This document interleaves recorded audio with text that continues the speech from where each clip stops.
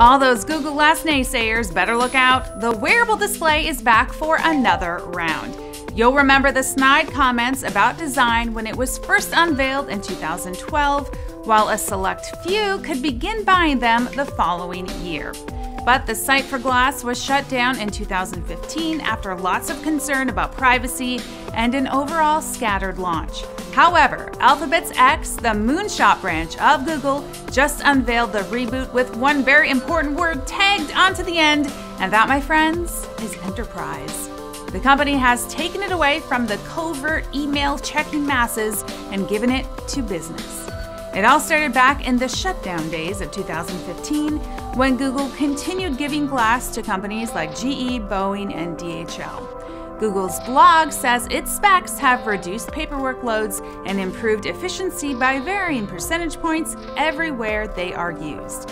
The Enterprise Edition glasses have also been tweaked for a more comfortable design that sounds a bit more rugged, with a larger display prism and a speedier Atom processor, making cyborgs out of every employee.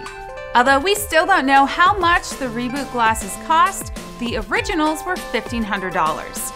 You can see the benefits in this recent GE video, where a technician using Google Glass powers through a wiring project using upscale software. This has always been the sweet spot of the wearable, so you will not find any cynical remarks here. This application just makes sense. However, these are the very glasses first worn as a fashion accessory by none other than Diane von Furstenberg, so I'm hoping for a Who Wore It Better Glass edition real soon. See you tomorrow.